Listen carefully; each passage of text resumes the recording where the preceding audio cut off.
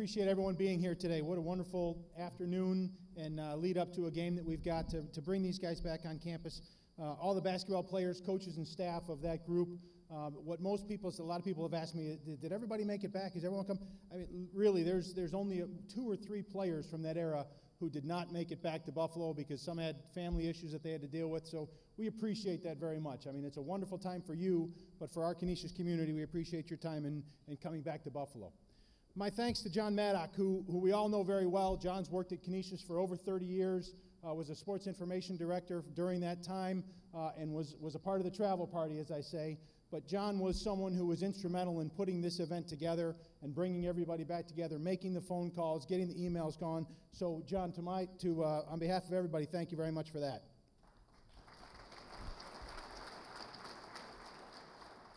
John mentioned it in the event we had last night, or the team had last night. Whenever you bring a group of guys back together or a team back together, it's like yesterday. I know we've had different events, and being a football player here, we've gotten the football team back together, and talking to the basketball guys and listening to what they had to say about their events last night, just seeing people, you pick up right where you left off.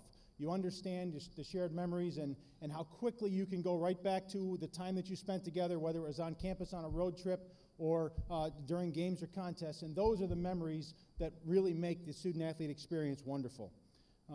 It was a fantastic run. You know, what a special run it was.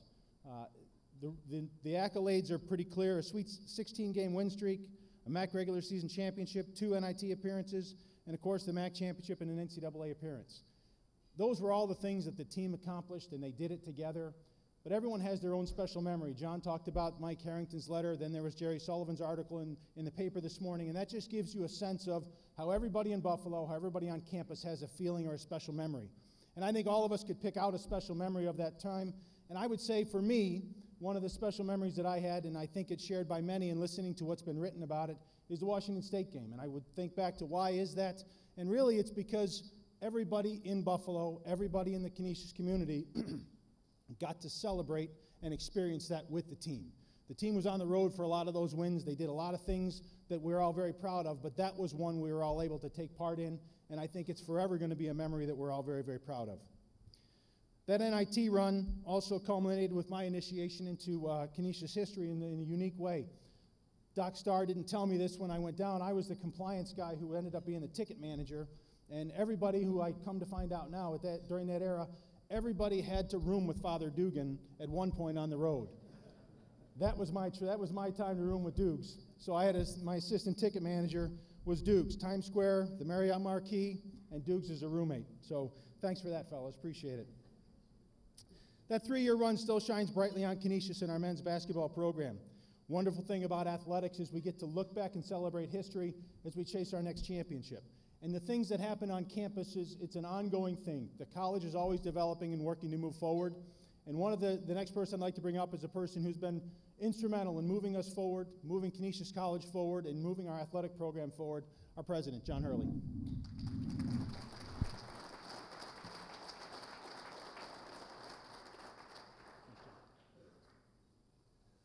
Thanks very much, Bill, and welcome to everyone here today. This is a great turnout in support of Canisius College basketball, and particularly our great teams 1993 through 1996. I'd like to extend a special welcome to Coach John Beilein, to Kathleen, your family, and thank you for coming back and making this a priority in your schedule at what we know is a very busy time of the year in college basketball. You know, I think, John, you've in many ways, you set a standard for Canisius College basketball that we've been looking at and we've been striving toward. And I think under Coach Jim Barron and his staff, I think we're going to get there. But it's a standard of excellence in this Metro Atlantic Conference. I was amazed in reading that story this morning by Jerry Sullivan. Not too much has changed in the Metro Atlantic, except that it's gotten more competitive. We're still beating each other's brains out every day when we get on the court. It's a very competitive conference, but I think it's the place to be for Canisius College basketball. And what we want to do is we want to be consistently competitive in that conference and take it to those guys. And you showed us how that can be done here. So thank you. And You know, John, since you've left, I think it's fair to say, I don't think there's a person in this room who's ever forgotten you, and there's not a person in this room who doesn't root for you every time they see Michigan or West Virginia or Richmond, even when you were at Richmond in a big game. We're all pulling for you. And I think you've reciprocated. You've never forgotten Canisius. You've always been just a phone call away for Bill, for me, for some of the coaches here, for some of the student athletes. And it's great to know that Canisius occupies a very special place in your life, and we're very, very grateful for that. So thank you for coming back. For the members of the team, you know, the coach set the standard, the coach did the coaching, you guys did the playing, and what a great set of memories you have from those years. So thanks for making the time and the effort to get back here and to bond together as a team and remember those great experiences. Canisius is going to be great, and you guys are a part of that tradition, and we're happy to have you back here on campus today. So thanks very much. Celebrations like this are really an opportunity to say thank you, to welcome everybody home, and I'd be remiss if I didn't take a moment to thank a group of people who were part of Canisius before this great run that we had, during that run, and of course afterwards. And that's our season ticket holders, Cage Club folks, and what is really now our Blue and Gold Fund members who are here with us today. They've supported us throughout that period of time, and we continue to have their support, so we thank you for being here.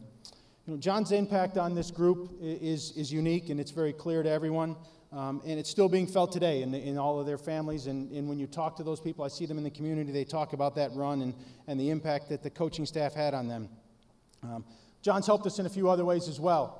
I got a phone call from someone who couldn't be here, Joe Michael, who's a good friend of our program, and Joe had said, I think they used to be neighbors with John and Kathleen, and Joe was someone who came to us about 8 or 10 years ago and said, you know, I really want to try and help move some things forward. And John Beilein put a bug in his ear after he'd left about the need to get a group of people together to help raise funds for Canisius College, for Canisius basketball. And that's what that has grown into today is our Coaches Circle. And many of those Coaches Circle members are here.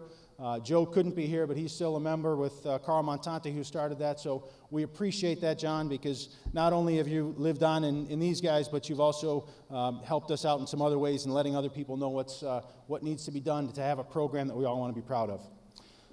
It's my pleasure to introduce someone who really needs no introduction. He led Canisius to 89 wins in some of the most memorable seasons in Canisius history. A friend of our program, as John Hurley said, always willing to take a phone call, lend support, or lend information anytime he can. One of the best basketball coaches in the country and someone who Buffalo will always consider one of their own, John Beilein.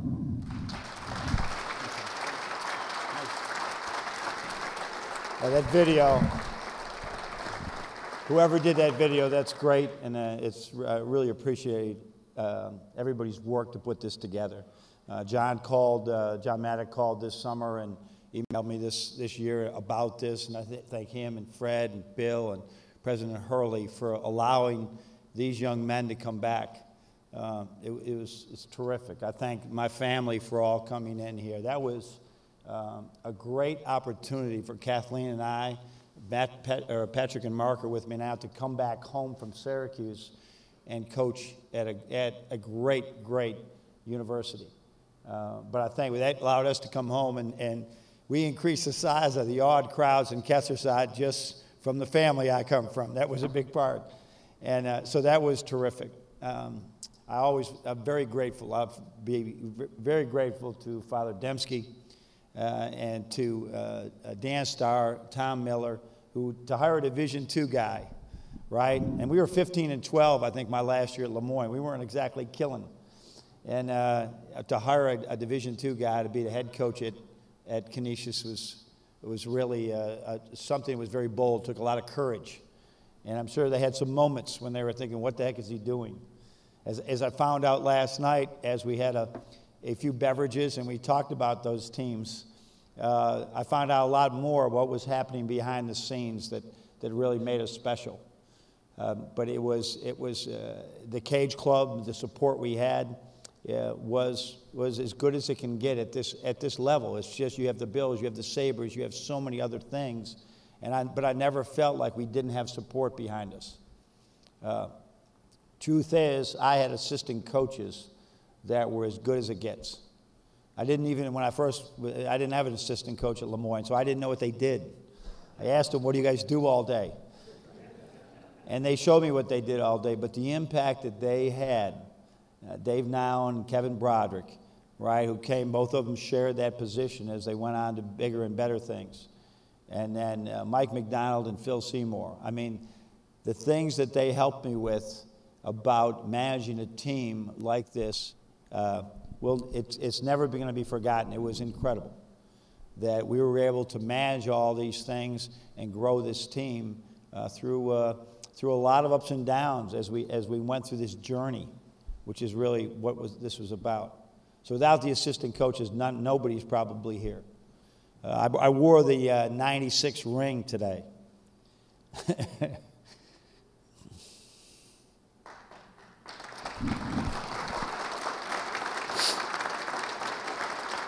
And thanks for the applause. I needed that.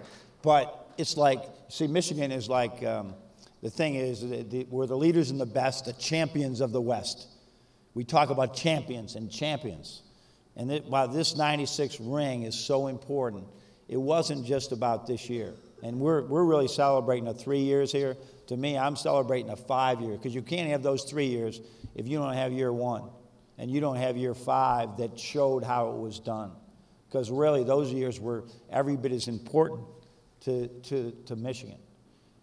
For us to go in that first year and have some moments, I told the story last night, and it's so crazy how it all turned out. We went to Duke in our first game. Our first game was against the national champion Duke.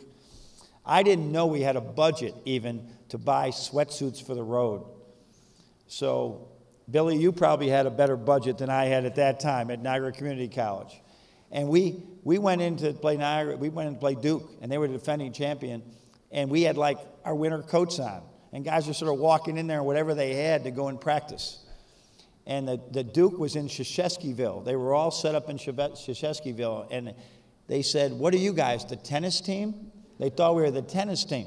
And then I said, "Well, what are you guys doing here? You're sleeping overnight for the Canisius game?" And they said, "Hell no. We got the University of Michigan coming in here Saturday. We're sleeping over for that game against the Fab Five." And we, from that point on, we had moments during that season that these young men, that this is really all about. These are the champions. They were champions that first year, just like the 96 team. They were champions of sticking with this coaching staff, sticking with each other, listening to the elders, Binky, right? The elders on the team that were saying, we're all in. Even though, we go through, we're going to win. Mike Meeks gets eligible, and we're going to win. And then all of a sudden, Darryl Barley is lost for the season. And it was it was all part of this thing. The next year, as you saw, the next year, now we won a championship. They were champions again. Jim Barron's one of the greatest coaches in the country. And there's so many coaches. Ask how many of them won 16 in a row to close out a season. Just go ask anybody. How many teams win 16 in a row? That MAC championship in the regular season, those guys are champions. The following year, like I said, we started off, and they picked us to play Penn and Syracuse to play George Washington because they wanted 2 top 20 teams to play each other, Penn and Syracuse, in the Carrier Dome for ESPN. And little did they know, we're sitting on the bus after we beat Penn and watching Craig Wise and Mike Meeks and Javon Moore now as the starting point guard playing at Penn. And we beat them, and George Washington beats Syracuse, and ESPN doesn't know what to do. Well, where are we going to put this game? We sat on the bus. Well, where are we going? Are we going back to Buffalo, or are we going to George Washington? And they sent us to George Washington. That's the way we started, and you win all those games with Cincinnati and all these teams. And then you go to the NIT championship. You go into the Final Four of the NIT championship. They were champions of just persevering. We had a 3-game losing streak in that season. We lost at home to St. Peter's, at home to Manhattan, and we lost on the road to Siena. It's like a steel trap here. The losses, I never forget those son of a bitches, ever. Excuse me, Father. There's probably a priest in here. I'm sorry. And we go to Loyola, we cannot make a basket. And it probably was Mike McDowell or Phil Seymour says, why don't we just get the ball? Javon has been playing great. Mike's been playing great. Daryl's been playing great, but not in this game. And they say, Coach, just get the ball to Craig Wise and tell everybody else to get the hell out of the way. Sort of what you used to do with Tony Masiello, right? Just get Dennis Misko the hell out of the way and let Tony go to work, right? And all of a sudden we win, and the next thing you know, right, we're just throwing the ball into Mike Meeks at Manhattan, and we're beating them at their place. And Mike's just give it to the big fella and let him go to work in front of Mayor Giuliano in a packed house, and we're beating them. And no, we didn't win the MAC tournament. I probably messed it up again. But we were in the NIT championship. And then the following year, man, we got a lot of guys back. We're gonna miss Craig. We're gonna miss Damone. We're gonna miss some really good players. Chris Young decided not to come back, and he was a big factor in those runs. And I'm sorry if I miss anybody. I don't mean to do that. And we are. It looks like we're gonna have a good year, and we're gonna win this thing. We're gonna win another regular season championship, and Darryl goes down, and we lose 3 out of 4. And I've never been lower for a tournament ever, thinking, this can't be happening again. And I saw these guys just put together a run in that tournament that I think people said it was ugly. It was one of the prettiest 3 days of our lives, right? And even in the last year, I mean, you just look at any history of any teams in the MAC. How many times they've been in the championship game? Those guys started out 1-5. To 1-6 and went to the championship game of the MAC with guys just emerging from all over the place on that team. So they were champions every year that I coached them because of their attitude. And I found out last night why. There was a foundation built in those first 2 years that was really incredible. And it's one that we embrace now at Michigan and West Virginia, wherever I've been. We build it. I wasn't smart enough to know what was happening behind the scenes. So I'm done, but what I found out last night, besides some other things that happened during those years that I won't mention right now, I never did subscribe to that magazine, all right, that was delivered to my house. Somebody else did that, and they're gonna pay one day for that. But I found out what the foundation that was built from a young man that didn't get one of these rings, did get a MAC championship, and what he had on the team. So I'm going to want to close this with Binky Johnson, right? Just a really good player. Come on, Big.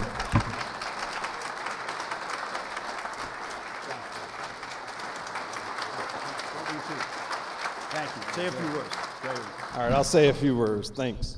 First of all, like Coach Beilein said, we had to thank everyone that made this possible. Canisius, the athletic department, Coach Dupree, John Maddock. A couple of gentlemen appeared. Last night we did what we call a gathering, and we shared a lot of information. And a few gentlemen were missing. Coaches in the back just came in, Phil Seymour and Coach Nowling. Can we clap it up for them guys? Okay. Can't be on time, Coach Seymour, be what? If you're not going to be on time, be what? Early. Be early. Anyway, last night was a good opportunity for us as teammates, former teammates. 20 years have passed. I can't believe, past 20 years for me. A lot of you here at the Cage Club, when I came here in 1990, it was the dog days of Canisius basketball. Sure, we all can remember those days. We were afterthought. I think one thing that was important that I talked to a couple players about was the timing when we started to develop and be good. First of all, the timing of Coach Beilein coming along and putting his blueprint on Canisius basketball was number one. But in the meantime, the Bills had went to 3 straight Super Bowl, 4 straight, and they had lost that 4th year, and we went into this win streak of 15, 16 in a row, and I think that timing in Canisius basketball all occurred at the same time. And therefore, you know, everyone loves a winner, Bills that lost, and then we started winning. So timing in life, everyone knows how that is. Right place, right time, some special things happen. And that was part of what happened here at Canisius basketball. Last night, I also wanted to touch on the fact that it was a time of thanks. So many thankful thoughts went out throughout these gentlemen here that we went to war with over. It was only like 1 or 2 years with you guys, but it's a lasting impression, lifelong journey and experience and bonding that we all created. And last but not least, the coaching staff, obviously Coach Beilein, Coach McDonald, who's not here. We stopped and saw his practice yesterday, a lot of gentlemen did. Coach Seymour and Coach Nyland. People ask me all the time, what's it like playing for these coaches, especially Coach Beilein? I said, it goes beyond basketball, honestly. It's preparing you for life. We were touching on some things last night. One of the main character traits that Coach Beilein, the coaching staff, instilled in me as a person, a young man, a young black man from where I'm from, was building my character. And it was the 5 Ps in life. I touched on these last night. The 5 Ps that they instilled in me my junior year was proper preparation prevents poor performance. And those 5 Ps carry with me to this day, to life journey, to my kids, family, my friends, anyone I come in touch with. Because what preparation does, and this is before analytics, right, Craig Damone, Mike Meeks, this guy was analytically telling us stuff 20 years ago that they're doing now, okay? That's how far ahead Coach Beilein was with this. But preparation actually gives you confidence. And I felt like going into those games after Coach Beilein was here and his coaching staff, we were overly prepared, and that gave us the confidence to be successful.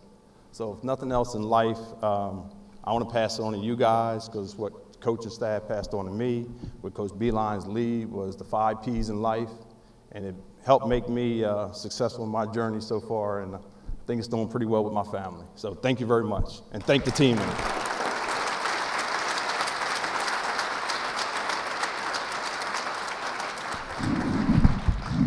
Thanks, Pinky, and thank you everyone for being here. I think that sums up what one of the things that I enjoy most about my role at Canisius and having the opportunity to work with our student athletes is what they develop into as they become young men and women, and how they represent our institution as they go out in our community and out in the world. The guys in this room, the athletes in this room, were part of an era that set a tone, set an expectation of responsibility that we ask all of our athletes to follow. And I would say to all of you, thank you for your efforts on behalf of Canisius College. Don't be strangers. Make sure you come back. There's been Hall of Fame celebrations for a number of these guys that has brought them back in town. Hopefully we recruit some of their kids, and they'll come back and help us win some championships as well. But love to have you guys back on campus. Appreciate what you did for our program. Appreciate everyone's time here today. Again, looking forward to a wonderful game over in the Kessler Center. Griffin's Den will be open for everybody, but folks will mingle here. Enjoy the afternoon, and thank you everyone for coming.